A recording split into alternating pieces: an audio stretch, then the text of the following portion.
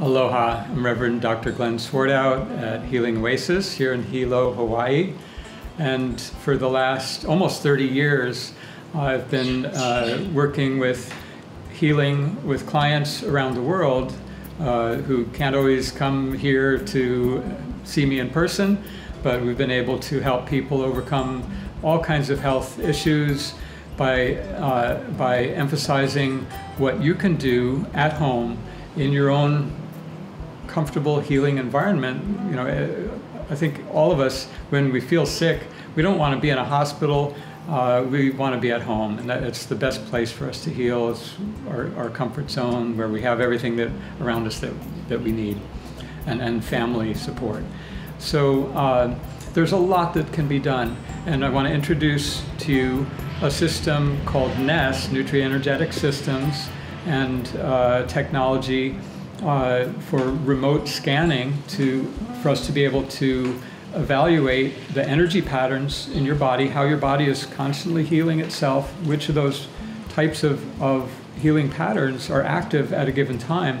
We can tell energetically through electronics, through the internet, with a little hand scanner that looks like a computer mouse, but it's basically able to send signals to the body, electromagnetic signals, which is how the body communicates internally. We know that the nervous system carries electromagnetic signals. It's how we measure an EEG. The heart has its signaling, and the heart is also part of our information processing and consciousness. In fact, it's really the center.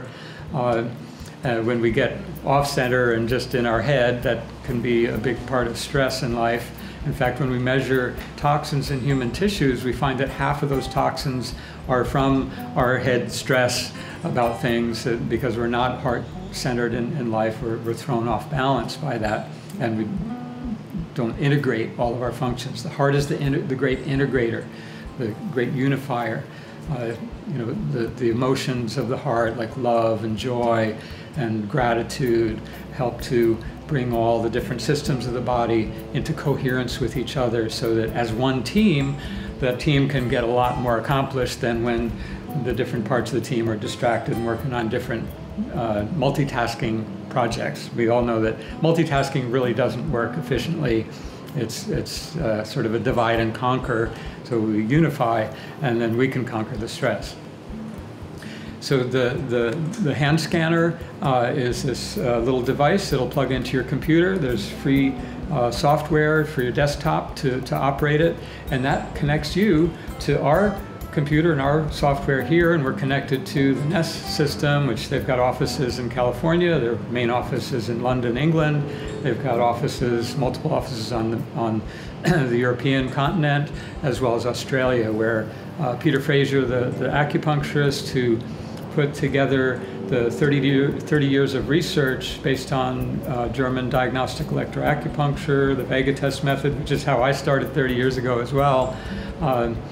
He was fascinated by the resonance, the biocommunication, the similarities, and how the body reacts to different signals from organs, signals from different meridians, signals internally related to different emotional states, the chemistry of different compounds, the terrains in the body, the systems of the body, and it's all this web that has no weaver, like author Ted Kapchuk wrote about many years ago. A wonderful book that looks at the energetics and biocommunication that's so central and core to Oriental medicine, that the Western science now, we're just catching up to be able to measure these things. For example, acupuncture points.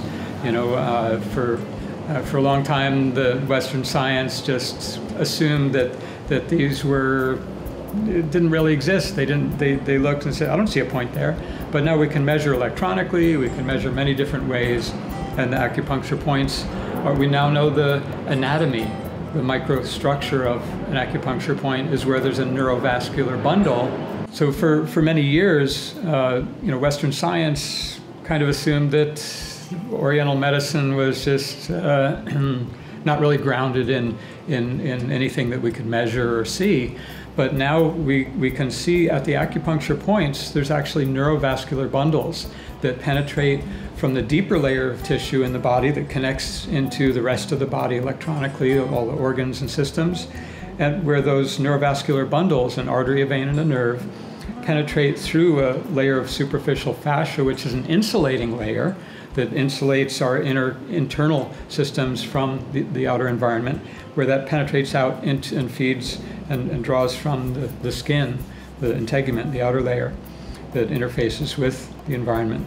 So, and there have been studies, for example, where they inject radio-opaque dyes into an acupuncture meridian and then photograph that, like X-ray, photograph how that moves, and it shows that it actually moves, the dyes will move in the direction of the flow of the meridian as described in Oriental medicine. In fact, when they get to these openings in that fascia layer, it'll well up and form a little circle at each acupuncture point. And there's multiple different ways that can be measured. They can even measure now when they put a needle into an acupuncture point, the shape of the point. It's a little area, I would call it a plasmoid, a space, a three-dimensional space. And what it does, it's like an egg shape. But when you put a needle into that point, the shape of that plasmoid wraps around in a spiral, wraps around the needle, just like Birkeland currents in plasma physics. And we know that the term plasma in physics came from, for the state of matter of plasma, came from the biological concept of plasma, which is this electromagnetic carrier in the biological tissues, whether it's the blood plasma or the cytoplasm, meaning plasma of the cell. So here's our little device, NES Health, from the company in England.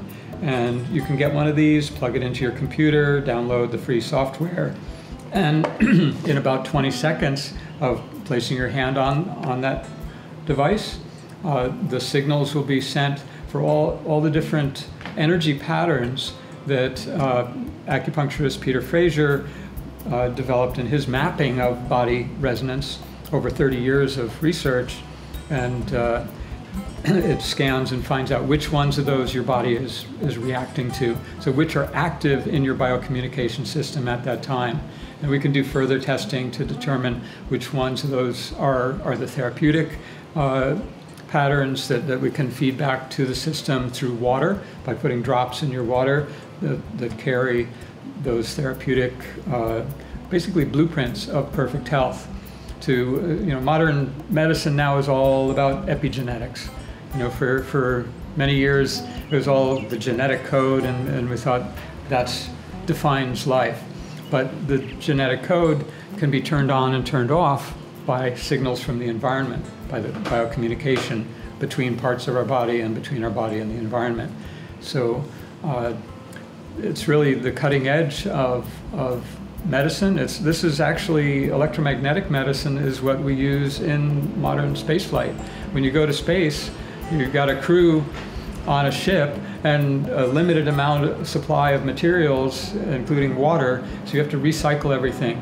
You can't bring a pharmacy, it's too heavy, you'd need too many different drugs, and not only that, if you could bring it, if it was already there, you couldn't use it because you'd contaminate the water supply and the recycling system.